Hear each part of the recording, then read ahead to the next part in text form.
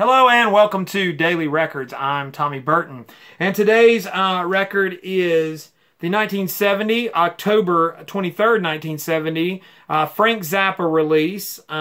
This is Chunga's Revenge. Now, technically, this is Frank's third solo album that he released, but this was his first album of the 1970s.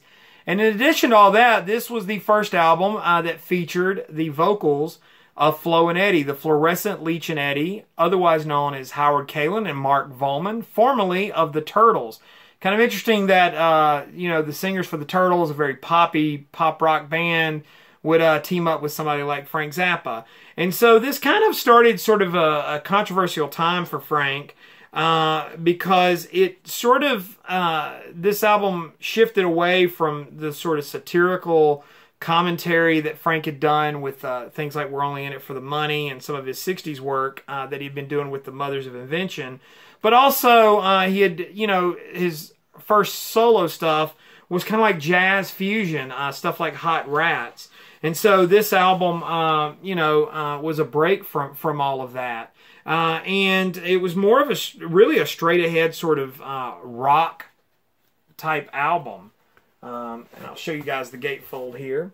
Now, the title is, and it talks about it in here, a great little story right here on the front cover in small print. It talks about it's a small industrial gypsy vacuum cleaner. It's a Chunga, and it was sort of this mutation, and it was depicted in songs like The Idiot Bastard Son, and it came from a teenage Zappa fan named Dan O'Brien. And he was talking about the effects of Hiroshima, the atomic bomb. And so it kind of gets a little deep. But it's eclectic music. I mean, you've got like a guitar, extended guitar jam, Transylvania Boogie. You've got kind of this bluesy, funny, kind of comedic Road Ladies. There's a jazz sort of tune, 20 Small Cigars. There's even like a sort of more the avant-garde Frank on here, the Nancy and Mary music. That kind of came from the King Kong theme that a lot of people are familiar with. I mean, it was sort of King Kong was this extended thing.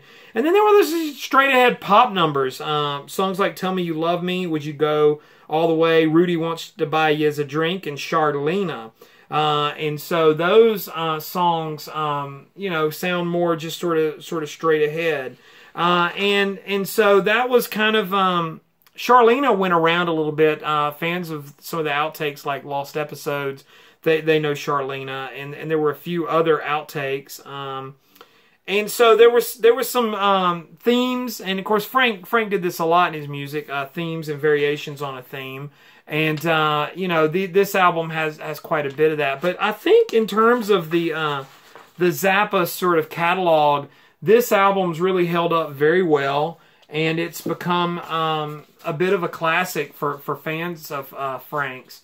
And mine is on the Bizarre label. I'll show it to you guys right there. And yeah, I mean it's held up very well, and a lot of hardcore Frank Zappa fans really have come to appreciate this album. And it is a really good album. It's solid. It's not overly long. It's about 40 minutes, so it's easily digestible. And it's kind of represents a lot of what people love about Frank. It's got some crazy monster guitar jams, some funny lyrics, and it's got that sort of comedic bent, and it all combines a little bit of the jazz. So all that eclecticism makes the album just sort of rolls out pretty easily. But this is Frank Zappa's Chunga's Revenge, today's daily record. Tune in tomorrow for another one. Like, follow, subscribe, and share. Follow me on Instagram and Twitter. Check out my other channel, Tommy Burton's VC channel. Thanks to everyone that's been subscribing and commenting. I really appreciate it. And I'll see you guys again tomorrow with another daily record.